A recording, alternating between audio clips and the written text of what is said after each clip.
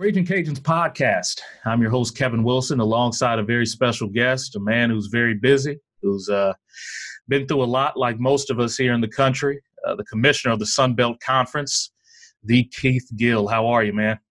Oh, I'm doing great, Kevin. Thanks for having me on. I appreciate it. Absolutely. Where you hiding out at right now? You know what? I'm at home, so just trying to follow the stay-at-home order we have here in Louisiana, and certainly know that, things are supposed to peak here either this week or next. So, just trying to stay safe and hide from the virus. For sure. Married, kids? What's your family situation like?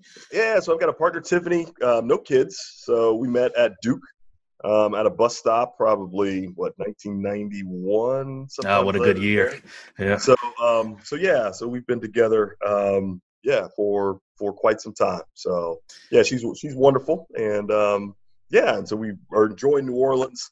Love Louisiana. So really, the humidity is not my favorite, but other than that, it is unbelievable place. Great people, great food, and for the most part, great weather.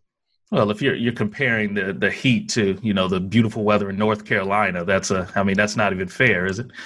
Yeah, North Carolina is great. And I grew up in Florida, so okay. I'm used to some humidity, although it's more humid here in New Orleans than it was in Florida. I tell my brother all the time, I'm like, you guys got it easy in Florida. Yeah. It's special here in the summer. When the summer hits, it's pretty special. But we've enjoyed living here.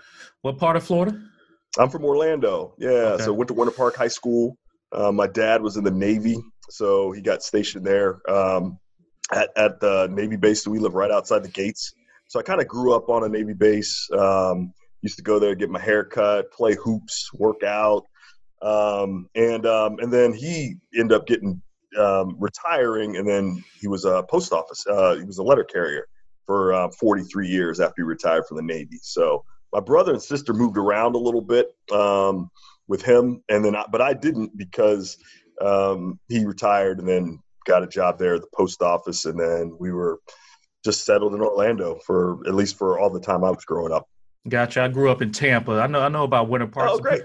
Pretty good baseball at Winter Park High. Yeah, for sure. What school did you go to? Blake High School in Tampa. It was closed, and then it reopened in around 1999 type deal. So okay, yeah, but good times. And let's throw it back. You said you met the beautiful Miss Tiffany on a bus stop at Duke. You remember the game you spit to her to It's kind of interesting. So she really talked to me. I didn't really talk very much, actually. I went to the bus stop. I was waiting there to catch the bus.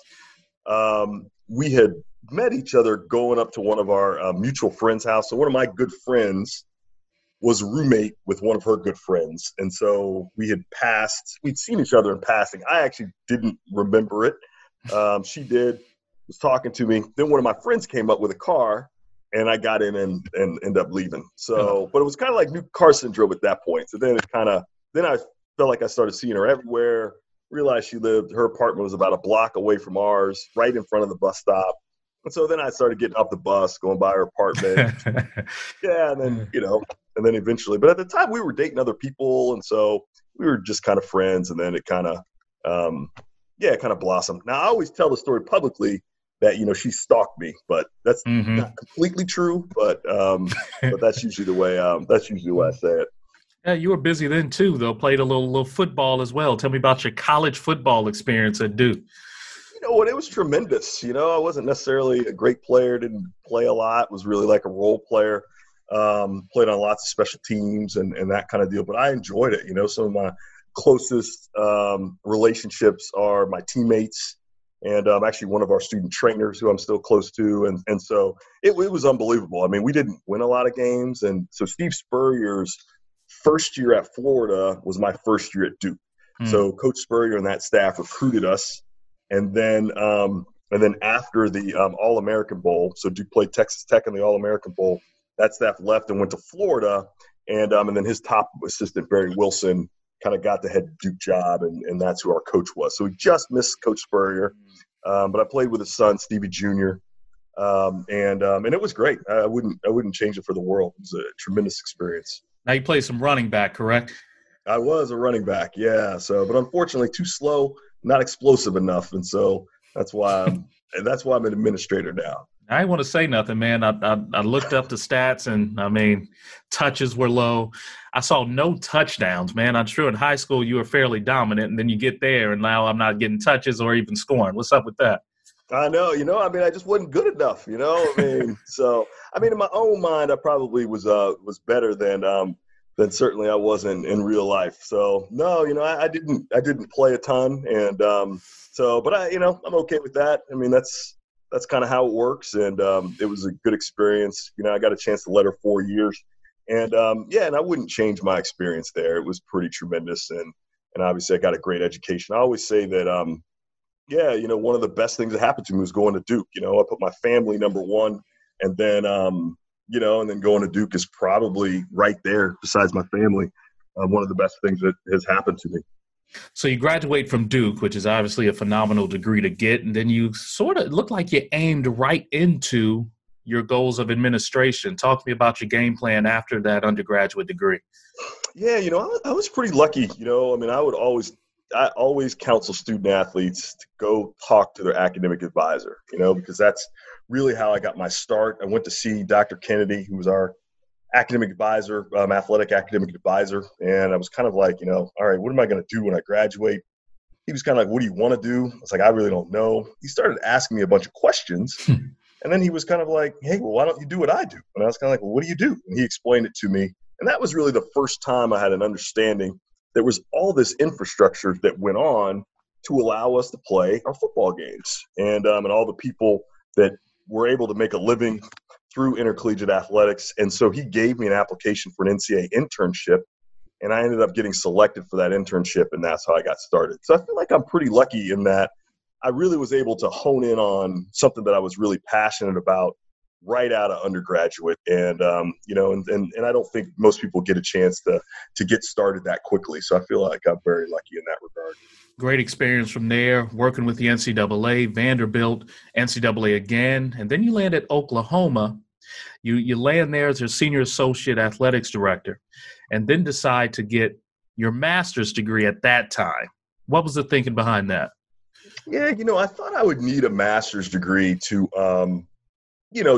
just, one of my mentors would always tell me, hey, the one thing about selection processes and hiring process is at the beginning, they're just looking for ways to disqualify you, because there's just so many people competing for those jobs. And he's like, so your goal is to make sure you check enough boxes so you don't get disqualified in that first kind of review. And I thought having a master's degree, if you're going to work in higher education, would be something that would help make sure I didn't get, selected out of the process because of a lack of education or an advanced degree. And so I always knew that I wanted to do it. I just needed to find like the right kind of environment and the right kind of opportunity. And Oklahoma was that place. It was a great school. They had a lot of flexibility in terms of how classes were structured, which I was able to fit kind of around my schedule. And my boss, was really supportive. I talked to him about that during the hiring process. Hey, something I want to do. I feel like I need to get my master's. And one of the reasons I went to Oklahoma is because I wanted to be an athletic director. And so working for Joe Castiglione, I thought would be a great opportunity to learn from one of the best ADs in the business. And so, I was open with him, and he encouraged me to get my master's and really helped me. And so he created like an environment that was supportive and allowed me to get that degree while I worked at Oklahoma. Fresh off of that, you get the call by American University to become their AD of athletics and recreation. The big time finally hits. What was that feeling like? It was great. One of the things, so Tiffany really wanted to live in Washington, D.C. So going to America was like perfect because it was a great academic school. Obviously, it was in Washington, D.C. I didn't know it at the time, but I worked for one of the best people that I know I'll ever work for. He was unbelievable, Dr. Kerwin there. And so, and the one good thing is I was able to learn, certainly, made my mistakes being a first-time AD and trying to figure it out. But, I did it a little bit under the radar without, necessarily the bright lights that were shining on me. And so I think I was allowed to, just grow and develop in a really good way with a supportive boss who was just terrific. a great academic university, and certainly a place that Tiffany wanted to live. So it was perfect. I mean, I loved my time at American, and think fondly of American and all the people I worked with there. You take that experience and then you join probably one of the most underrated fan bases in the country, the Spiders of Richmond. What was that experience like? 4 years there.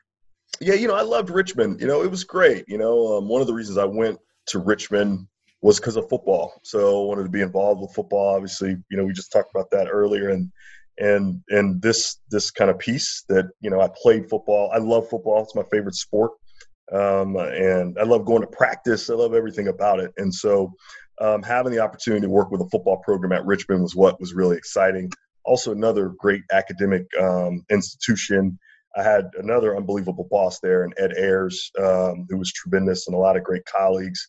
And so my time there was great. And it also gave me a great appreciation for FCS football, the quality of FCS football, what they're trying to do, and obviously, that kind of championship structure. So I thought my time at Richmond was tremendous, and it's an incredible institution. And it was great. It was terrific. After your 4 years there, Executive Associate Commissioner for the A10 Conference, what made you decide to take the leap out of the day-to-day collegiate athletics for a university into a big office role? Yeah, going to the conference office is a little bit of a shift. Part of that was necessitated by, trying to get back to DC. And so certainly my partner Tiffany had some health challenges that wanted to get back and support her.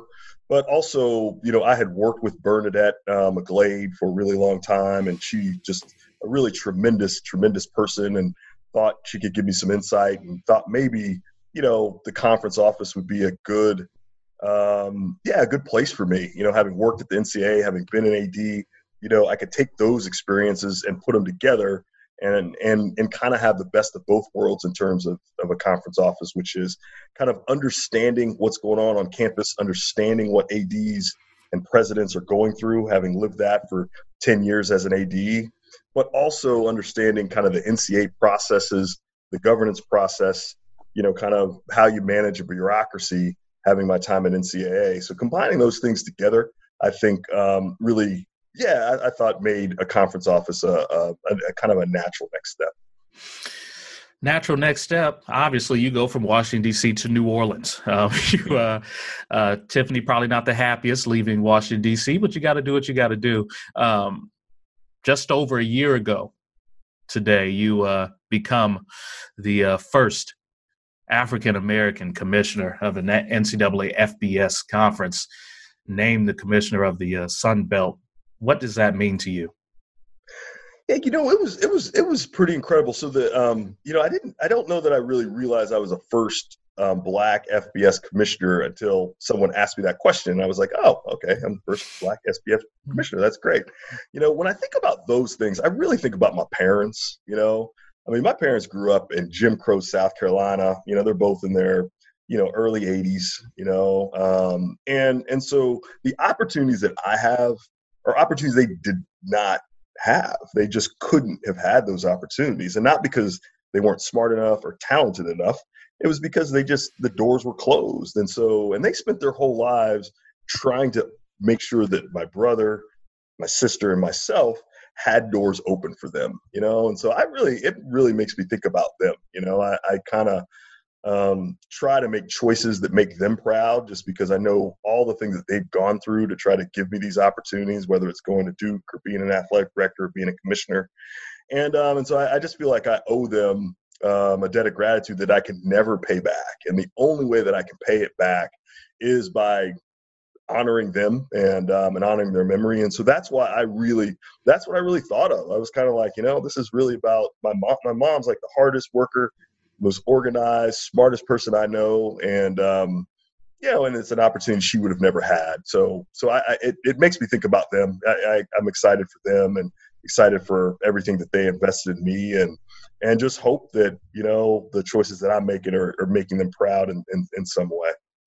Do you feel some sort of burden to succeed in a position like this?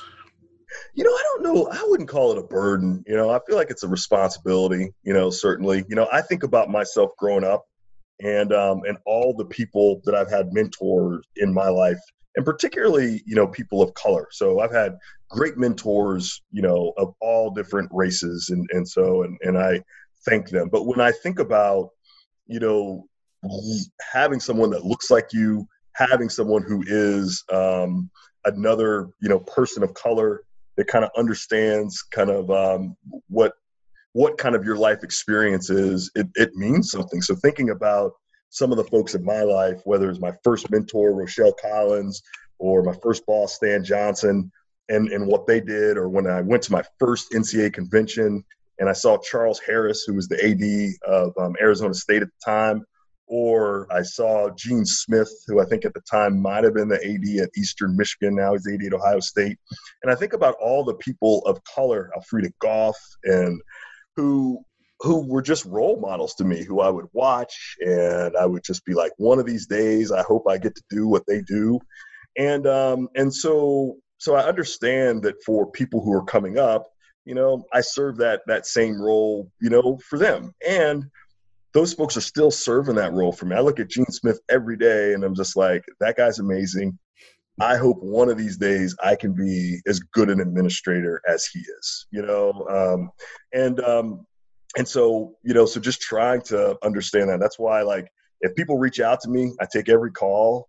I try to give them the best advice I can in terms of, how you get started in the business, or should you do A, B, or C, and try to make myself available, because I don't think about it as a burden. I think about it, one, as an honor, and two, that I have a responsibility to give back to an enterprise and a group of people who have given so much to me. And certainly, I stand on their shoulders. I certainly didn't get here alone. And so I know what it takes, and I just try to help others, follow that same path if that's something they're interested in.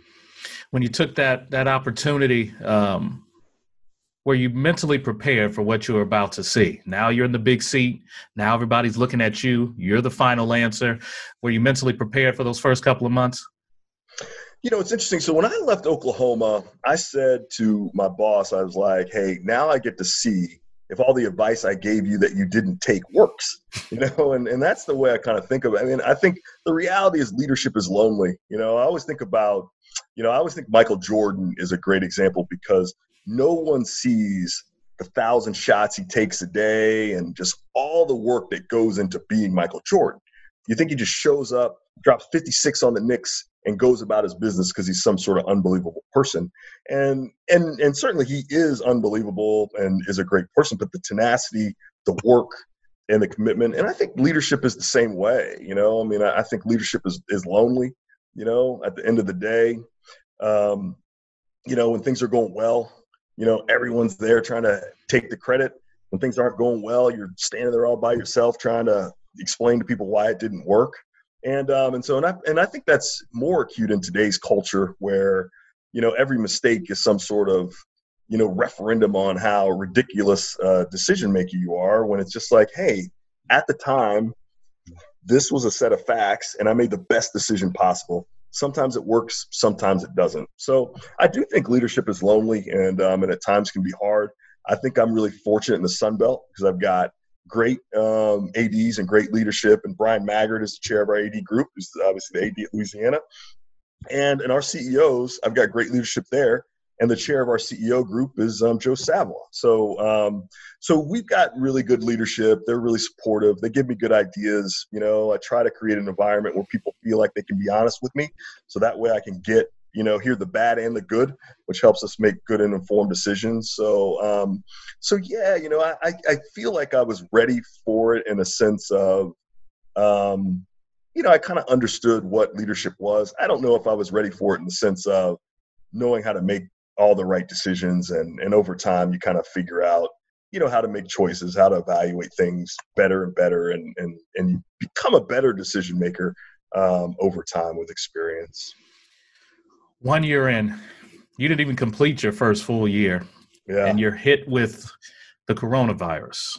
And speaking of decision making and those great CEOs and ADs that you work with, you're put in a position where you had to tell them that the courts are going to have to empty, the fields are going to have to empty, and you're canceling all spring sports. What was that feeling like, and what went into making that decision?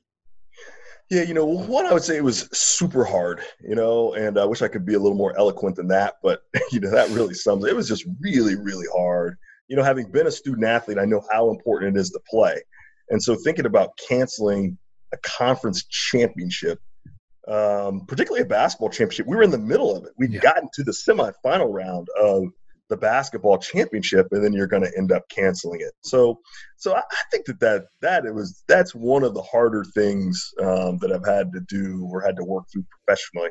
I thought our ADs and CEOs were great. They actually knew that's where we were headed. I think the interesting thing is just how fast everything kind of transpired over like a 36-hour period where, you start thinking, okay, the hardest decision you're going to have to make is to not play your championship in front of fans to canceling it, and that all happens in about, 24-hour period as you see how things change, as the recommendations for the public health officials change. And so I thought our CEOs were great. They got it. Now, the fortunate thing is they were all dealing with it on their campus.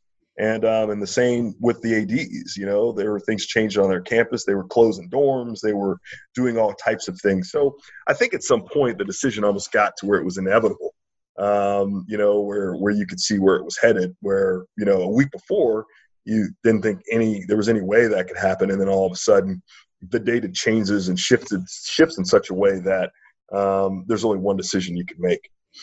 Personally, obviously we know a lot more now than we did then, but personally at that time, did you feel like we were possibly jumping the gun on making such a brash decision?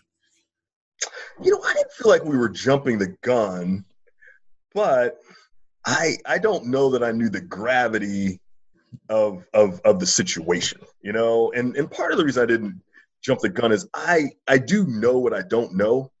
And I'm not an epidemiologist, and so you've got these people who've studied and have all this experience, whether it's Dr. Fauci or Dr. Bricks, and you're just kind of like, all right, they know what they're doing. They're saying these things. But I can honestly say I don't know that I understood it all, and so and that's one of the reasons we kind of started our own, kind of a Sunbelt COVID-19 advisory panel, was so that we could have people who really understand the science help us make better policy decisions, because it really is a acknowledgement of, hey, these are things we don't know, which is important to understand that. And that's where I say I almost didn't know enough to think one way or the other, whether it was too fast or not fast enough, because I just didn't understand it. And now looking back, based on what I know now, I would argue, we probably should have shut all this down 2 months ago, right. And so, because now we're trying to hopefully get this under control so that we can have a football season.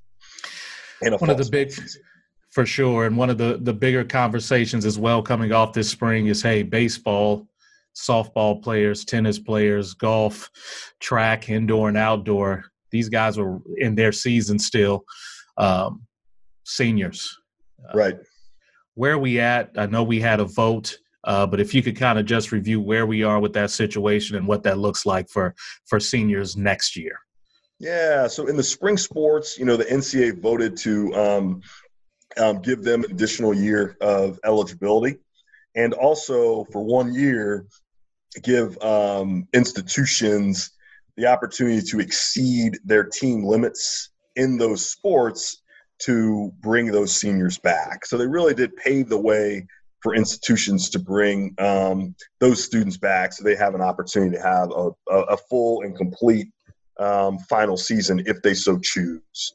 And so now I think institutions are kind of working through the mechanics of that, which is, how many of those students want to come back? Because one of the things that's challenging for them is those are equivalency sports, so or at least in most cases, and so that means that those kids are probably going to have to pay some more money themselves in that regard. And so whether they make that choice or not, and the institution's got to also figure out where some of that money's going to come from, because certainly there are some financial headwinds that are confronting all of us because of the economic shutdown associated with the public health crisis. And so I think that there's some local questions that still need to be answered, which is, how many students actually want to come back, and how are those institutions going to pay for that financial aid. And you're leading right into that follow-up, which is, what possible strains could we see here in the Sun Belt? Because, you have schools like Notre Dame or a USC that have huge television contracts that can kind of facilitate monies in different areas if need be. But the Sun Belt may not necessarily be in that same situation. So if an entire baseball and softball team comes back and they had 15 seniors apiece, how are they in terms of paying for the situation if the funds aren't there?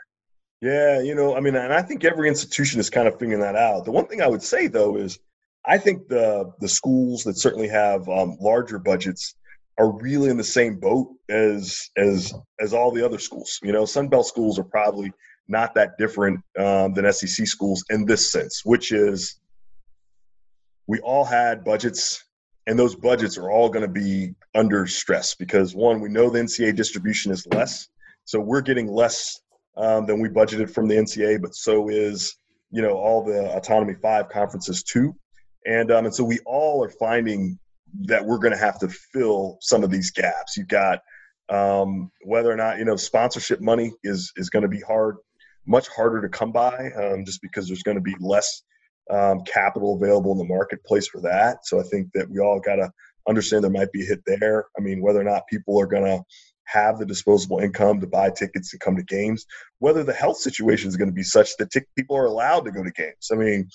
So I think there are a lot of budgetary impacts that we'll feel across all of Division I, regardless of the size of our budget. That will be hard. And, in the Sun Belt, and I'm assuming like, all the other conferences as well, we're working with the ADs to figure out what that looks like and what those changes are and how our distribution can be, modified in ways to try to help mitigate some of those challenges that we know are coming. And I know one of the big money makers across the country, obviously, is football. It's probably one of the scarier thoughts is if this thing goes into the summer, creeps into the fall, where does our football go? Asking you if you could put your guess on it, will there be a football season? And if we do have one, what does it look like? Yeah, so, I guess I'll give you the honest answer, which is I really have no idea, I just don't know. So I'm optimistic.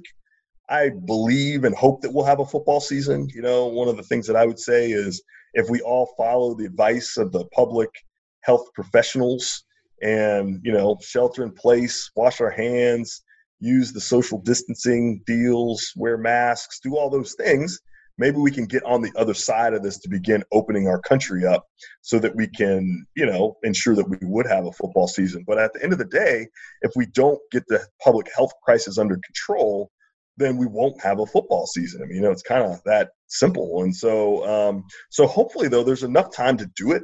It seems like, based on the folks that we're talking to and the things that we hear, if people do what they're asked to do and we can increase the testing protocols, that we'll have an opportunity to have a season. But only time will tell if we're doing those things and if we can kind of get that curve flattened in a way that we start opening up the economy. And then once you open up the economy, then that gives us an opportunity to begin to open our campuses in a way that allows for a football season. But I'm optimistic. We're preparing for a football season. We're preparing for a full football season, but also developing contingencies for a shortened season, a conference-only season. But hopefully by July 1, we're starting something, that resembles, some sort of, glide into, preseason camps, which for most people are scheduled to open around August 5th or 6th. How does a conference-only season work on the conference level? And then also, does the FBS still have a national champion and that sort of deal, a playoff? Yeah, I think if we get to a point where we can only get 8 games in, you could have a conference-only season, and those champions go to the various conference championships, and that allows us to figure out the bowls and the CFP and those kinds of things. So I really do think every option is on the table. I mean, we certainly are going to do everything that we can to have a football season. We're not going to jeopardize public health. We're not going to jeopardize the health and safety of our student athletes to do it. But we're hopeful that, we can get to a point in this public health crisis where we got it managed, where we can test and isolate in a way that keeps the virus at bay until we get a vaccine or herd immunity or something like that. And then we can have a season. But everything really is on the table. So that we can try to have a football season and not have it interrupted. And really, that's for all of our fall sports. We want to give those students an opportunity to play and compete and do the things that they love doing. Into your contingency scenarios, how far in advance has your thinking been on if there are no fall sports this year? Yeah, you know what? So I certainly think that's a possibility. We don't put it. I don't think about it so much as a in our contingency planning, just because it really is kind of catastrophic in terms of the changes that would happen. So we just know that at that point it's a triage effort if we don't have a football season and a fall sports season from a revenue standpoint. So we don't think about it so much in the contingency plan, just because that's just a whole lot of zeros. And so, we'll wait till that actually happens, because we know that those will be, pretty significant declines in revenue that we kind of understand what that modeling means. That modeling means that, that we really are going to be in a tremendous, tremendous crisis, of tremendous proportions from a financial standpoint. And so we kind of understand what that looks like. That'll be really hard if we don't have a fall sports season. Conference office, you're the head of it. What things have been put in place to protect your staff? Everybody working remotely. What are some of the things you guys doing? Yeah, everyone's working remotely. So we're having conference calls really twice a week based on functional areas to try to stay connected. Trying to focus on, the communication side, just creating content and getting ready. The one upside, if there is such a thing in something like this, is that it does allow us to focus on some things that we wanted to do that we didn't necessarily have the time to do. So, and that's really, and that's positive. So we're trying to take advantage of that time and stay connected. So we've been working remotely, which is actually, it's been good. I mean, I certainly miss being around the staff. I certainly miss some of the convenience of getting an idea and just popping into someone's office, or them just coming in and being like, hey, what do you think about that? Everything now is it takes so much more time, because you almost got to schedule a call, or you call them and you got to talk to them, or you got to send a really long email. And so I think that there are some efficiencies from it, but I think there's also some inefficiencies as well in terms of how we work. But, I'm adjusting to it. And I mean, I'm really I really like to sit in front of people. I like to talk. I like to go in people's office. And so for me, this is, I'm getting a little stir crazy in that regard, but I just try to take it day by day and make it work. You're obviously living in one of the hardest hit areas in not only the state, obviously, but in the country, in New Orleans. What's the feeling like there? How are you going about your day to day as far as grocery shopping and that sort of deal? Yeah. So I've been going kind of once a week to go kind of pick up things, to trying to limit myself going outside. I mean, I really do just want to give, personal thanks to all the first responders, all the medical personnel that are working so hard to keep people safe and protect the community. And I feel like, my responsibility to them is to stay home, and to make sure that I'm doing everything in my power to stay away from the virus. So that's what we're doing. Probably cooked a lot more over the last 2 weeks than I have in a while, which here in New Orleans is probably a good thing, because the food is unbelievable and it's so good, but it always starts with about a stick of butter. And so always. So that actually may make me a little healthy, and my aorta is probably pleased that I'm cutting down some of that saturated fat. But yeah, so but I try to go on a walk early in the morning when, most people aren't out, try to keep my social distance. And then from there I just kind of stay in and move from room to room to try to get a little bit of a different kind of scenery and a different look. But But, I really just think about it as, it's a sacrifice that we need to make sure that we are doing our part to keep the public as safe as possible. And so like I said, I'm hopeful that if we do this, we can get on the other side of this, sooner rather than later, and begin to get, kind of life back to normal. Where are you at to break the monotony? What are your hobbies? Are you watching TV? You listening to music? What are your go-tos now? You know what? It's a little bit of everything. So I read the Washington Post every day. So I've probably done that for. Yeah, you had to throw that out there like I'm supposed to believe that. But yep, go ahead. Yeah. So I still read the Post. I'm reading a book right now. So I'm reading Just Mercy by Brian Stevenson. So getting ready so I can go see the film. So I'm reading that. The great thing about the Rewind is, so yesterday I watched the Duke Butler 2010 national championship game. I taped the Duke Wisconsin 2015 national championship game, which I'll watch later.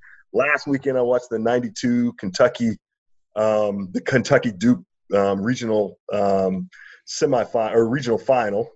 So I've been doing some of the Duke basketball greatest moments rewind, which has been fun as well. So a little TV, a little newspaper, a little book, and then just trying to work and keep things moving from a Sun Belt standpoint. You're a big basketball guy. Who was going to win your men's basketball tournament in the Sun Belt? Yeah, I don't know. It's really interesting. I thought I had you. So, I know, but you think about it, it's really interesting because you had, the top two seeds get the bye. And so Little Rock had unbelievable season, played great, clearly kind of was the best team over that course. South had won, I think, 8 or 9 in a row to get into the second spot. Yep. So they got really hot, but then they were going to be off. Both of those two teams were going to be off for like 12 days before they played. You had Georgia Southern that looked really good. I was at their game against Georgia State, so they seemed hot. And then Texas State was playing great. So it was going to be – I was really excited. It was going to be a really interesting tournament where, you have the best team in the regular season, the hottest team in the regular season, and then you had two teams that were kind of hot coming into the tournament that were going to be playing two teams that had taken 12 days off. And so it was going to be – there were a lot of really fun kind of storylines that I would have liked to see play out. I thought it would have been a really exciting tournament, obviously here in New Orleans at Smoothie King Center. So that really is, unfortunately, particularly for those teams that had played so well, played so hard to get to the semis, to have the tournament canceled is disappointing. But it would have been exciting. That's all. That is the one thing I do know. Now, on the women's basketball side, the Ragin Cajuns, they ended up knocking off Powerhouse Little Rock as well as that tournament was going. Who'd you have there? Yeah, in some ways it's kind of the same. You had Troy obviously was really hot and won the regular season. The Cajuns were hot. Beating Little Rock and kind of moving on in that regard. South Alabama had beat UT Arlington, and UT Arlington looked kind of like when I saw them play on March 10th, I was like, oh, wow, they're definitely on their way to New Orleans. Mm-hmm. And then South rises up and beat them, and so, and then obviously got Coastal. Coastal got a player to score 50 points. Come on, DJ. Score 50 points. Yeah. And so you're just kind of like that. I thought that was going to kind of play out the same way because I was really interested in seeing what the 12 days off. I just, because that to me seems like that could be a momentum killer. Like, if you're like South men and you've won, 8 or 9 games in a row, you want to keep playing.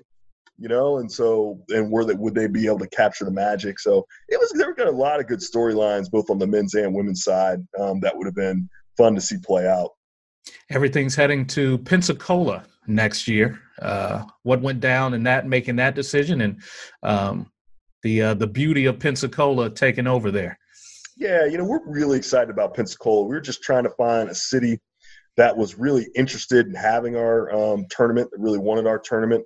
We wanted to find an arena that we thought was a good kind of fit for our tournament, and then a potential destination for our fans. And one of the great things about Pensacola is, that's where a lot of the Sun Belt fans vacation, and that kind of Gulf Coast, probably Destin to Orange Beach, from, Florida to Alabama. So it really was a perfect kind of location, I think, for our fans. It was a good opportunity for a lot of our schools will be able to drive there. So there's some proximity to it as well. And it was a town that was really interested in having our tournament. And so, having that kind of partnership and kind of connectivity with the town, I think will really help us to continue to grow our tournament and make it better. Being right on the water doesn't hurt either. Gorgeous location. No, it doesn't. Let's go. Yeah. Some really good views. And one of the times I was down there, I found some good barbecue too. So come on. And you can never go wrong if you can find some good barbecue. We'll end on this. You got 15 seconds to give a message from folks that may not have heard from you in a little bit, but you can speak to all the ADs, student athletes, and students going through this tough time. What would you say to them? I would say to them, follow the recommendation of the public health officials, and we can get through this together. Obviously, United States is an unbelievable country, and we have done unbelievable things in very tough times. This is another one, but we'll get through it together, and better times are certainly ahead. Commissioner of the Sun Belt Conference, Keith Gill, thank you so much for your time. Yeah, thanks for having me. I appreciate it. Take care and be safe. You too. Special thanks to our sponsor for the Ragin Cajuns podcast. The golf season has arrived, and if you're looking to shave strokes off your game, you've got to visit the golfballs.com retail center. New inventory is arriving daily. Check out the newest clubs from Ping, TaylorMade, and Callaway, the latest balls from Titleist, Bridgestone, and Srixon, or the hottest apparel and shoes from Nike, Adidas, and Under Armour. Located in the Boulevard Shopping Center on Arnold Boulevard next to Harbor Freight Tools. Golfballs.com. We're in your bag.